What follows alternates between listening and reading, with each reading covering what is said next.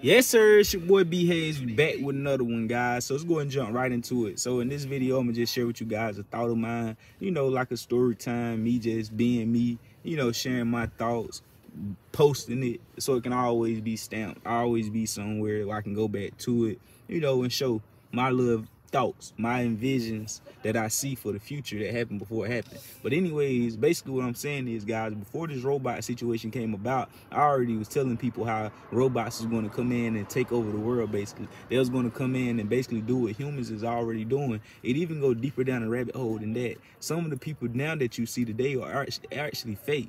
They actually are robots already out here. Believe it or not, the government is always way ahead of time. The stuff that we see, when we start to see it, is already being put out here, but you just weren't knowledgeable. They didn't make the announcement that it was out here. If that doesn't make sense, it soon eventually will, guys. But anyways, what I'm saying though, exactly what this robot situation is, what they doing and what's happening with the world is drastically shifting, guys, right under our eyes, right under our nose. But we can actually see it though.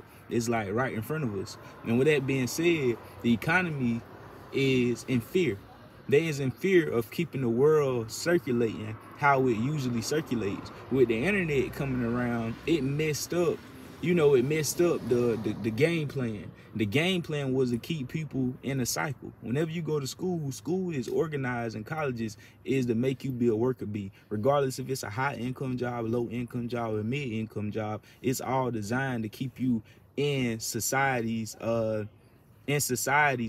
palm of their hand, to keep the world going. Like everything you can go to school for and do is in order to make the world go, keep going around. We need teachers, we need doctors, we need lawyers, we need some people that drop out and have to work at McDonald's or do the janitor work or do the trash. We need all these people. We need these statistics to happen in order to make the world function. But whenever the internet came about and people is learning from other people's experiences and speeding up their process and able to become, you know, way more smarter, able to, so many opportunities coming about on the internet, so many ways coming about now on top of the ways that was already here, it's coming for us to make money even faster and stuff, which is then, you know, all this stuff happening at a rapid pace, that's then causing a panic attack to the economy as a whole, because the world won't be able to function right if workers and people become more independent and don't need to rely on the government or the regular old traditional system way of living.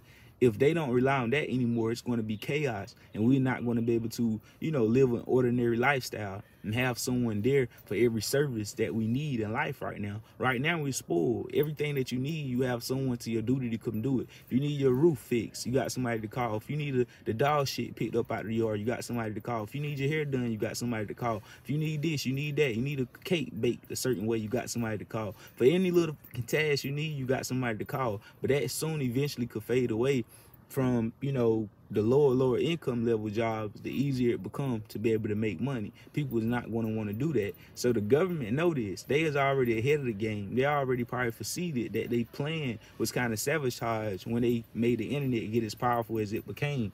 So with that being said, guys, now with these robots coming into play, they is really about to take a lot of people out of their jobs, because they doing it in a fear tactic, but also they could use it as leverage to like have a one up on everybody, being for the fact that now they kind of need you.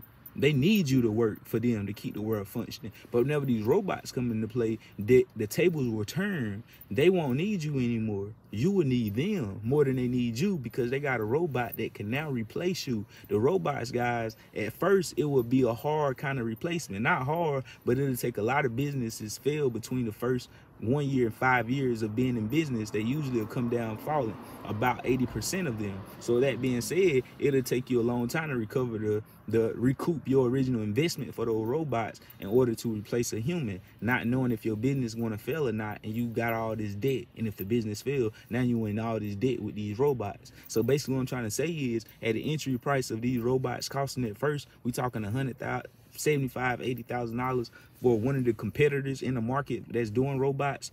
It costs that amount. That would make it more harder. That would take, so if the average low income worker is making between 18 to 20,000, 23, depending on the area, maybe even 25 and some at McDonald's and stuff a year.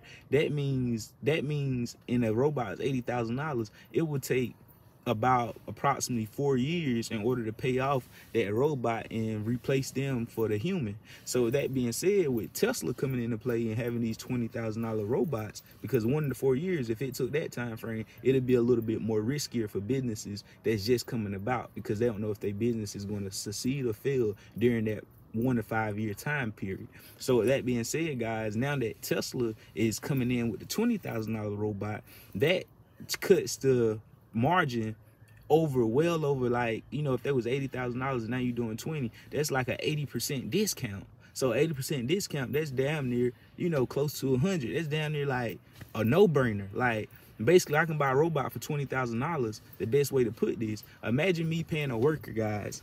Let me kill the game real quick for y'all. Show you how crazy it's about to get and how much money and how trillionaires is going to be popping out of nowhere. Because imagine how much money these billion-dollar companies spend on their employees every single year. They spending hundreds of millions of dollars. Imagine if that money was then turned into profit to where they could save it. Now these entities and businesses is making, you know, 50x, 10x, 30x, 20x, depending on how big the business is and how many people that was paying. Because some people got 30,000 employees. You do that times giving those people $2,000 a month, $3,000, $5,000 a month checks, 30,000 people. You do the math, how much money that is. But imagine when you can buy a robot, something you pay for one time. See, that human, they got to pay them every single year $25,000, $30,000 or whatever they're going to make in that year, right? That robot costs $20,000 one time. I pay for this robot one time. Of course, the people in the back, you're going to have mechanical problems and all that shit. Of course, I'd rather pay for that. That's just like a fucking car paid off. I got my car paid off, but of course, something might pop up on it I got to handle. But you know how much money I'm saving on the back end? I ain't giving a damn what pop up on that mug, because I'm saving so much money. Exactly. I don't care what pop up on a robot. That bitch got to get a new motor, a new head, a new heart, whatever they got to get, I'm going to pay for it. Pay that. If it costs $20,000, of course, the parts and stuff ain't going to be nothing about 10%. 5% of what that costed, and possibly if it's a big problem, just like the engine in a car, it's probably be 50% of what the overall robot costs. So no problem, that robot is going to really cost over $9,000. You get what I'm saying? And by that time, if I got to pay $8,000, $9,000, so I'm going to get a whole new robot, brand new one. But anyways, guys, what I'm saying is this robot for $20,000 is going to be able to goddamn make you so much money. You pay for it one time, and after that 1 year, it paid for itself, because that's the same amount of money you was going to pay somebody to work for you, right? And after that 1 year, the second year, the third year, the fourth year, the fifth year, the sixth year, the seventh year, the 10th year, all the way up into eternity, as you pass this business down to your kids and kids, this is a free laboring business now, basically free labor, like, because the robot is being paid for themselves the first year when I bought them.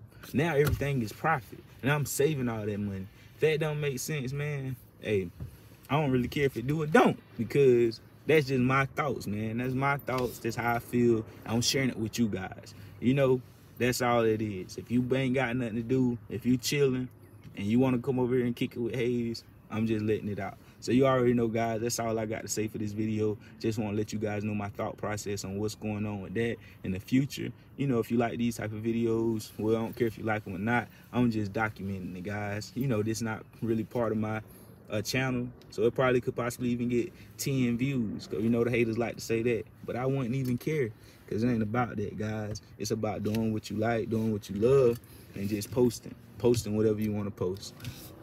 We gone.